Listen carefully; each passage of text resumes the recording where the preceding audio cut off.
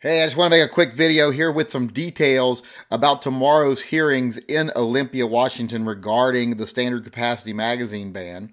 I just wanted to see if there's anyone here that might be interested in hooking up tomorrow right before the, well, not hooking up, meeting up. Meeting up would be a better word. Hooking up kind of implies sex maybe. And I don't want to make any assumptions, not rule anything out, but I don't want to make any assumptions either, especially not without consent first. I want to get consent first. Using the proper term here, meetup.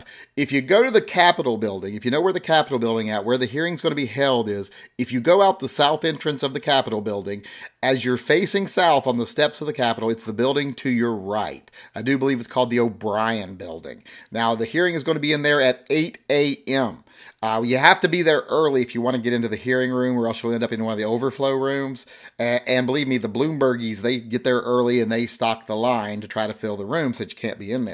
So I'd like to meet no later than like 6:30 at the little sundial. If you go, like I say, if you exit south out of the Capitol building and walk down between the two buildings that you're facing, there's a little rotunda there with a sundial. That's where I'd like to meet at like no later than 6:30. So about 6:30, I'm going to be heading from there over to the line, and there'll probably already be a line formed. It'll be just right off to the west of the sundial. There'll be an entrance at the end of the building that you can go in. So I'll be there tomorrow until 6:30. So if you would like to come up and if you're going to go into the hearing and you want to meet up beforehand, be there at 6:30 a.m., no later than, and we'll head into the hearing together and kind of try to put a stop to some of this tomfoolery that's going on up there right now. Oh, and one last thing before I go here, since I've got you, and I don't think anyone will be paying real close attention to this. I want to remind everyone that we have a charity event that's about to start up over on the TYMP website. That's TYMPpistolproject.com. If you go over there, you can donate to a fundraiser for Fur Friends Animal Rescue. Everyone who donates $10 to $24 is going to be registered, or is going to be recorded that you donated.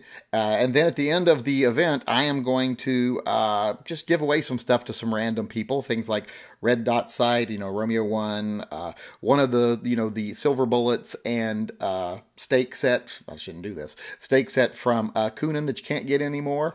Several things be given away. One of those hammer kits for the 1911s where you carry the hammer down and you remove the safety, it pops back, like I have on my high power. And also, we're going to be, for people who give 25 or more, there's going to be two, and a Pico. A Beretta Pico is one of the things that we give away at the $10 level. And if people who give $25 or more, at the end, we're going to select two people and give them one of the Remington 840, the little 870 little shorty shotguns. So keep your eyes open for that. If you want to go over to TYMPpistolproject.com, I'll put a link in the corner here. You can go over and go ahead and donate and get on the list early, but that's going to be starting up this week.